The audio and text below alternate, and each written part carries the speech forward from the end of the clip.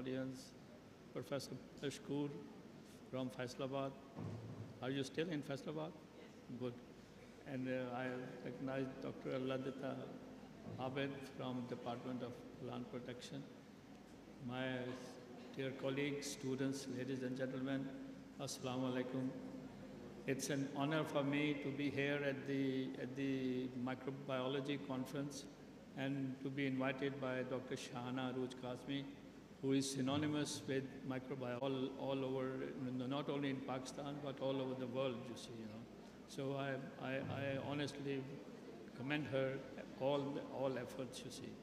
You see, the other thing, I am so happy to be here at a very new private sector university which has created an excellent infrastructure, and then that is the way to go, and I think they will be able to contribute much more to development of science, to development of the different areas of biology as well, and microbiology happens to be an important area, you see. I personally, I don't know if I can call myself a microbiologist or not, you know, but I have been involved with microbes all my life, you see, you know. I'm not a clinical microbiologist. We have been working in agriculture mainly, and we developed a lot of interactions of microbes with plants, and we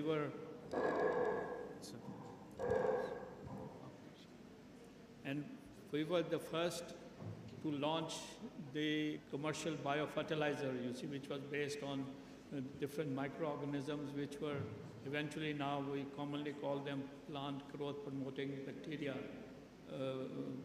PGR, you know, and so these have been still going on, and these are commercialized in the name of biopower, and that is when I was working at NIAB and then IBGIT later on. And so these are the areas which I have been now. Microbiology has developed into a very different phase, you see. It is a, you know, it's a joint of all sciences actually, you know, bioinformatics, all modern tools of biotechnology, and everything has revolutionized the science of microbiology. Now it is the era of metagenomics, of microbiome. We were recently had several publications on microbiome of halophytes, you see, and comparing this microbiome with the non-halophytic organisms, you see. So this has revealed immense information about the ecology, about the taxonomy, about the kind of bacteria which are there in a halophyte and which are not there in a non-halophyte plant, you see. Similarly, we are nowadays very actively working on cotton, you see. We are comparing the microbiome of a disease-infected cotton, that is the cotton infected with cotton thief curl virus, and comparing it with a healthy cotton. And then also comparing with another variety, another species of cotton, which is Gossypium arboreum. And that is a very resistant plant species, and then we have taken the microbiome from arboreum and trying to transfer it to hirsutum, which is a commercial cotton variety, and seeing the effect whether we can control, because many of the organisms are responsible of secreting some of the signal-inducing compounds like salicylic acid and other such compounds which trigger the pathogen-resistant proteins in the plant, you see, you know.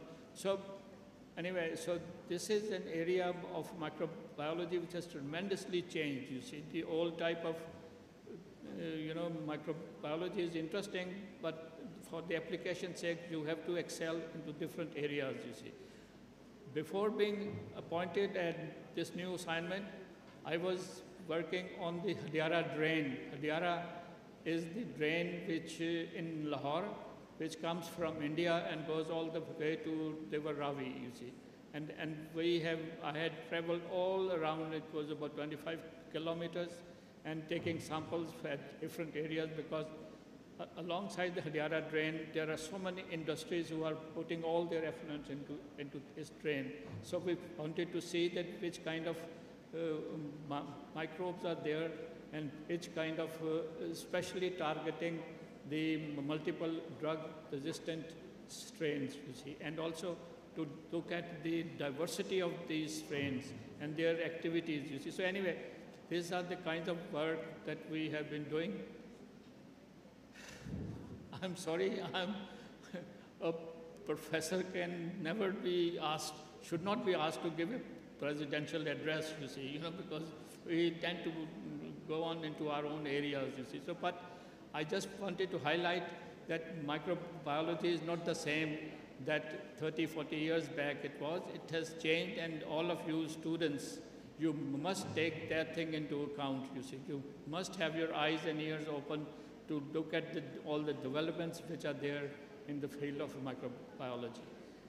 And one of the objectives of such conferences is to have the interactions with all your senior colleagues, junior colleagues, your friends and everything, and form a networking, you see, because without that, I mean, no work can be done by individual, you see. This is an evidence.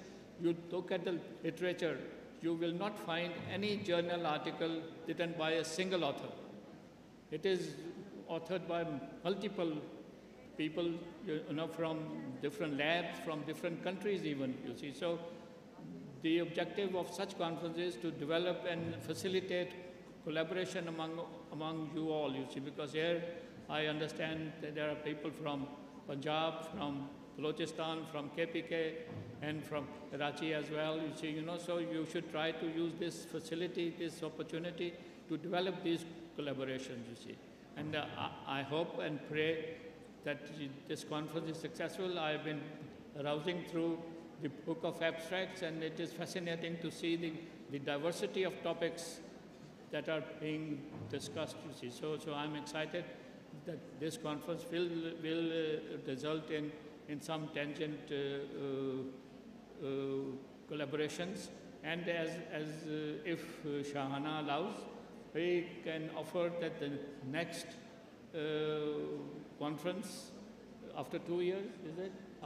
And since I am mainly working at FC College, and I hope in the next 2 years I'm still there, but even if I'm there or not, we will make sure that this conference is held there, and we will have to look at the kind of facilities that she has developed here so that we can replicate those in Lahore as well. So I wish you all the best and hope that this conference is successful, and you all enjoy your stay in Karachi, and wish you all the best. Thank you. God bless you.